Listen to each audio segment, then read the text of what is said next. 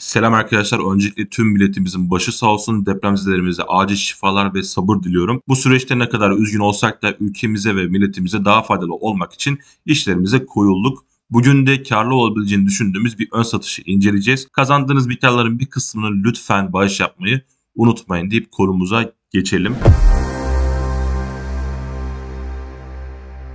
Evet, bildiğiniz üzere haftalar önce Arbitrum'da bir Launchpad platformu Camelot'tan bahsetmiştik ve şu an hala 4x'te, yani aldığımız yerin 4x'inde ve geçtiğimiz günlerde 5x'lere kadar kazanç sağlamıştık. Şimdi Trove ön satışı olacak. Gelin isterseniz Trove nedir ona bakalım, ardından tokenomiğine ve kaç x yapabileceğine birlikte bakalım. Trove Arbitrum ağında liquid staking hizmeti getirmeyi amaçlıyor arkadaşlar. Trove'u çıkartan platform olan Nitro kartelin Arbitrum ağında önemli olan işte GMX, GNS, Yones, Magic, Grail, RDNT gibi coinler üzerinden ek gelir elde etmeye yarayacak ve Trove'da yönetim token olarak kullanılacak arkadaşlar. Strateji ve tokenomik olarak GMX'e çok benzese de aslında Ethereum ağında Lido'nun stratejisine benzeyen bir yönü de var. Özetlemek gerekirse işlerini doğru yaptıklarında platformun TVL oranı, yani toplam kilitli varlıkları üst noktalara çıkabilir ve Trove'un satış baskısını ortadan kaldırabilir. Bu da fiyata ciddi bir katkı sunabilir arkadaşlar. Şimdi tokenomiğine gelin birlikte bakalım. Öncelikle arkadaşlar Trove Launchpad olarak nerede başlayacak? Camelot'un Launchpad platformunda başlayacak arkadaşlar. Yine bu sekmeden gelirsiniz, buraya Trove açılır ve Arbitrum ağındaki Ethereum'larınızı da almanız gerekiyor. Hatta şöyle göstereyim. MetaMask'ını tıklıyorsunuz arkadaşlar. Buradan Arbitrum One ağını seçiyorsunuz şöyle ve buraya para göndermek istediğinizi de Ethereum'larınızı arkadaşlar Arbitrum One ağıyla göndermeniz gerekiyor.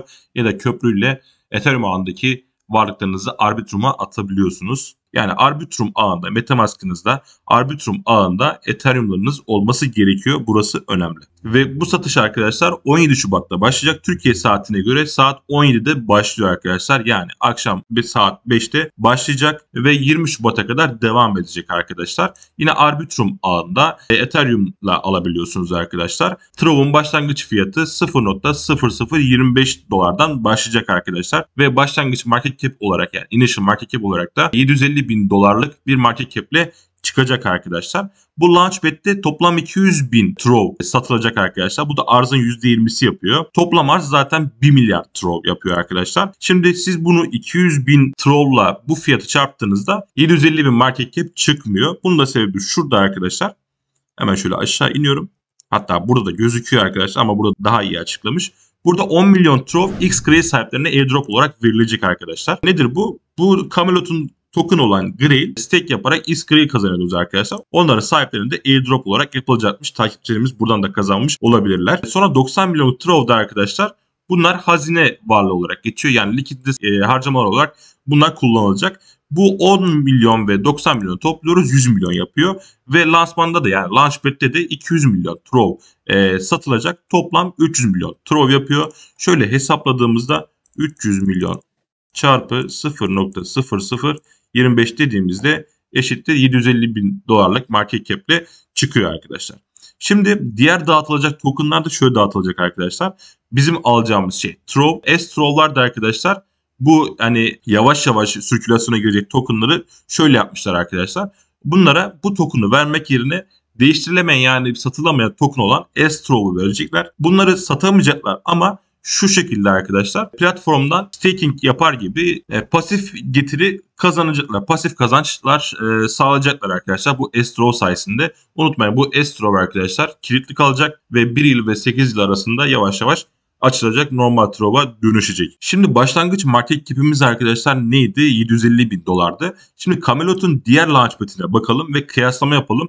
Bunun üzerinden kaç x yapabilir onlara bakalım arkadaşlar sizlerle birlikte. Neutro var, Neo token'u var arkadaşlar. Bu da Launchpad olmuştu ve başlangıç fiyatı kaçtı arkadaşlar? 0.33'ten başladı ve 0.65'lerde bitti arkadaşlar bu Launchpad. Şu anki fiyatına bakalım isterseniz, gelin birlikte. Neutro'nun fiyatı şu an neymiş? 2.92 dolarmış. Yani şöyle hesapladığımızda 8x'lik bir kazanç elde edilmiş bu ön satıştan. Ve market cap'i de şu an çok resmi olmamakla birlikte 1.5 milyon dolarlık bir market cap'i varmış arkadaşlar. Yani bu duruma göre en az 2x yapabilir diye düşünüyorum. Neden en az dedim? Şimdi gelin diğer Launchpad'ine bakalım arkadaşlar. Diğer Launchpad'i de neydi? Grail, yani bu Camelot DeFi platformunun kendi token'ıydı. Ve fiyatı da şuradan açılmıştı arkadaşlar. 54'ten 35'ten açılmış ve 250'de bu Launchpad bitmiş arkadaşlar. Ve şöyle baktığımızda, bakın burada şuraya baktığımızda şu anki ederi neymiş? Bir tane token, yani bir tane Camelot Grail token'ı 2715 dolarmış arkadaşlar. Market cap'inde görüyorsunuz 30 milyon dolarmış. Şimdi bu Neotri'ye baktığımızda 2x yapabilir ve bu Camelot'a baktığımızda da şöyle yine hesaplayalım sizlerle birlikte. Şöyle 30 milyonu ne yapıyorum? Bölüyorum 750 bine.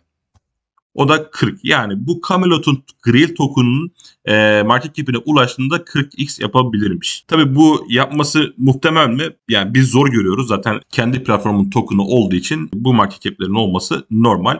Ama biz en az 2x bir kazanç bekliyoruz. O da en az arkadaşlar. Sonrasını tabii piyasa belirleyecek. Yine satış başlamadan önce Telegram ve Twitter kanallarımızdan arkadaşlar sizlere bunun duyurusunu yapacağız. Herhangi bir değişiklik olduğunda sizlerin bunun duyurusunu her zaman olduğu gibi Telegram ve Twitter hesaplarımızdan sizlere duyuracağız arkadaşlar. Anlatacaklarım bu kadardı. Kanalımıza abone olmayı, yorum yapmayı ve videoyu beğenmeyi unutmayın. Sizleri çok seviyoruz. Hoşça kalın.